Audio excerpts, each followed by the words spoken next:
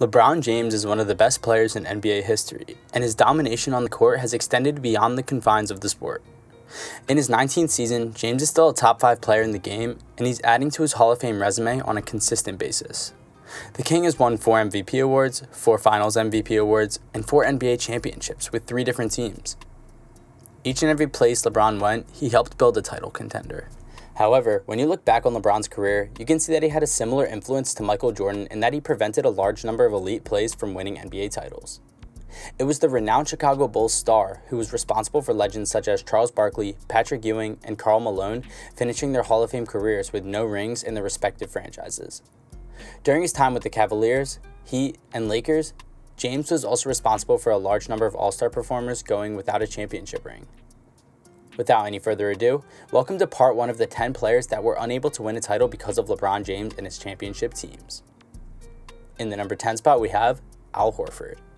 Al Horford was a superb big man with both offensive and defensive abilities, but he never had much luck against the Kings squads. Horford and Paul Millsap were unable to overcome a dominant LeBron James during his prime years of 2015 to 2018, as the King was hell-bent on delivering championships to the Cavaliers organization that chose him on the first round.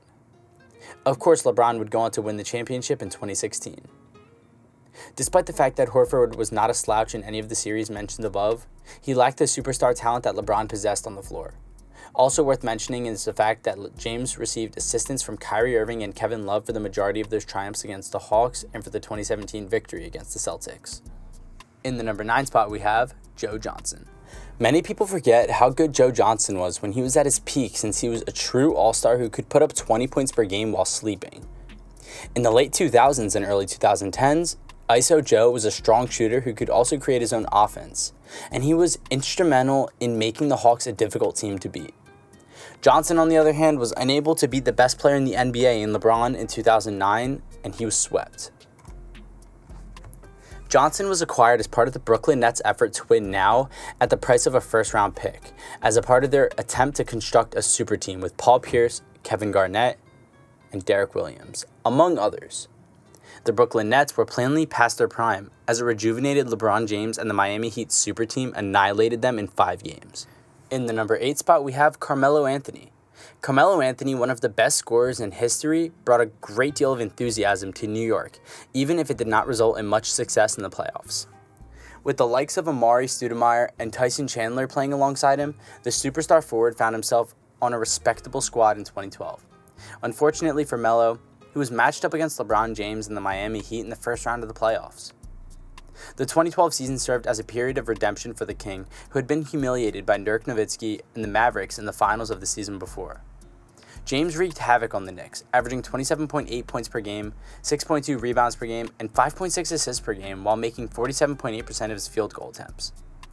Anthony finished with 27.8 points per game and 8.2 rebounds per game on 41.9% shooting, but it just wasn't enough. LeBron James led the Lakers to a victory over the Trailblazers in the first round of the 2020 Western Conference playoffs, thereby eliminating Carmelo Anthony from the postseason for the second time in 3 seasons. In the number 7 spot, we have Derrick Rose. Derrick Rose, one of the most athletic players in the NBA and a superstar whose heyday was cut short by injuries, helped the Bulls establish themselves as a legitimate playoff contender.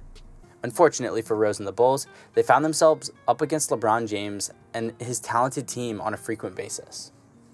The first defeat came while James was in Cleveland, and at the time, the King was unquestionably the best player in the NBA.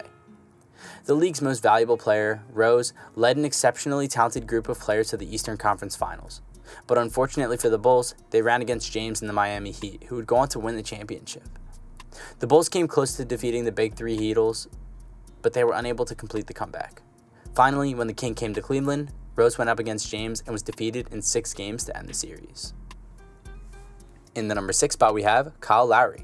Kyle Lowry would have had to wait patiently for the opportunity to win his first NBA title, and it happened during the 2019 season when he shared the court with Kawhi Leonard and the Toronto Raptors. Lowry, on the other hand, had been repeatedly falling short in the playoffs for the previous 3 years, mostly as a result of the dominating presence of LeBron James.